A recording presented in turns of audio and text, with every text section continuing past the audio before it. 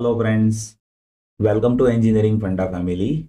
In this video, I will explain torque voltage analogy in which I will compare mechanical system parameters with electrical system parameters. And here mechanical system will be rotational mechanical system. With mechanical system, input will be torque, and with electrical system, input will be voltage. Right. So here with mechanical system, input will be torque and output of this mechanical system will be angular velocity. While with electrical system, input will be voltage and output of electrical system will be current. Now, I'll explain you comparison of mechanical parameter with electrical parameters. Here, mechanical system will be rotational mechanical system, right? So first of all, I will consider one mechanical element that is having moment of inertia J. See, moment of inertia that depends on shape of the body. If you have a ring with mass m and radius r, then moment of inertia is mass into radius square.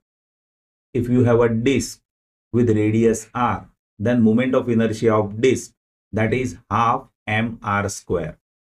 So that is how with different shaped body, moment of inertia is different. Here right now consider we have one body that is having moment of inertia J, and to this body let us apply torque τ.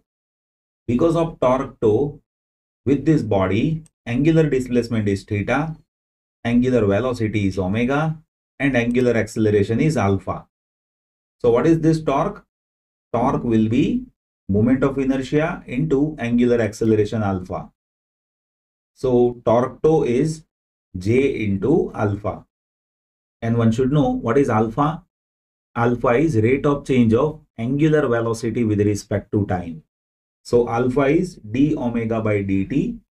And one should know what is omega. Omega is rate of change of angular displacement with respect to time. So d omega by dt in terms of angular displacement will be d square theta by dt square. So this is the basic equation of torque, right? Now in electrical system, I will consider inductance connected with voltage source. Because of this voltage V, current through inductor is I.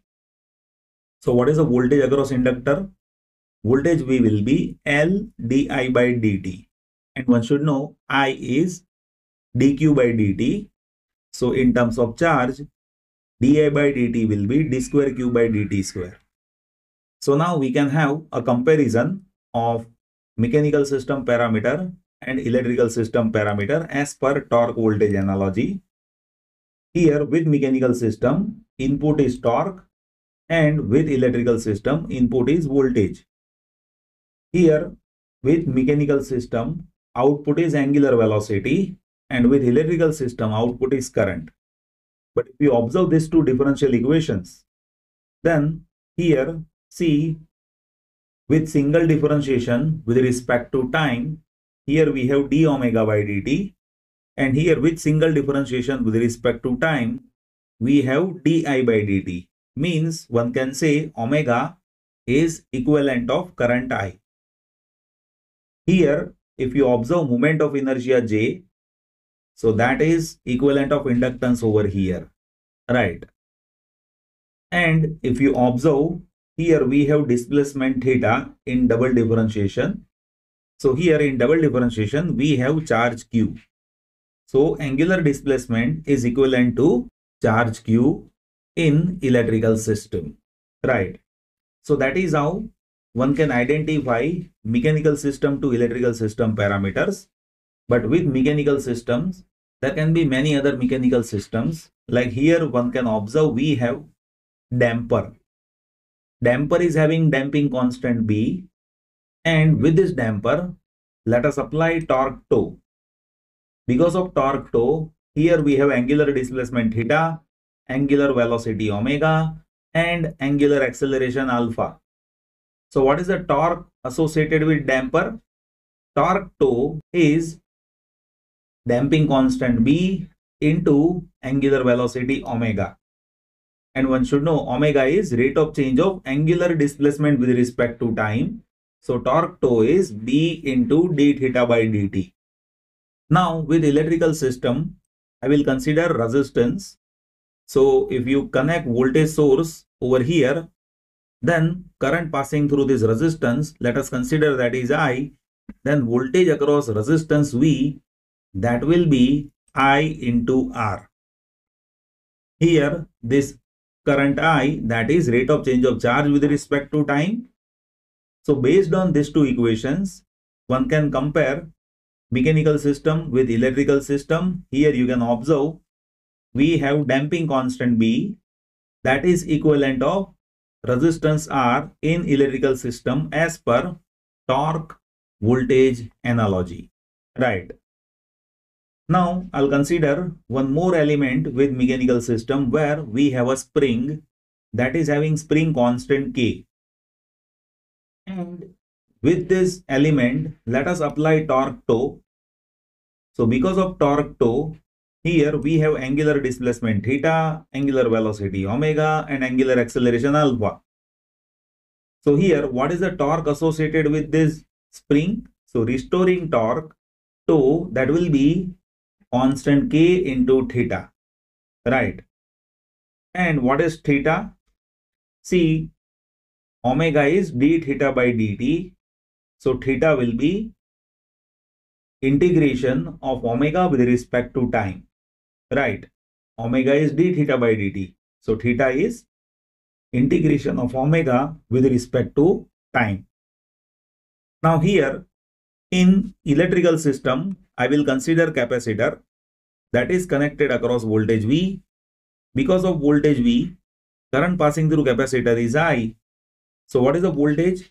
Voltage is charge divided by capacitance C. And here charge is integration I dt. One should know, see, current I is dq by dt. So what is charge? Charge is integration of current I with respect to time. So here voltage, that is q by c, that is 1 by c integration I dt, while torque is k theta, where theta is integration of omega with respect to time. So if you compare these two equations, then here with mechanical system, we have spring constant K, while with electrical system, we have reciprocal of capacitance, that is 1 by C, right?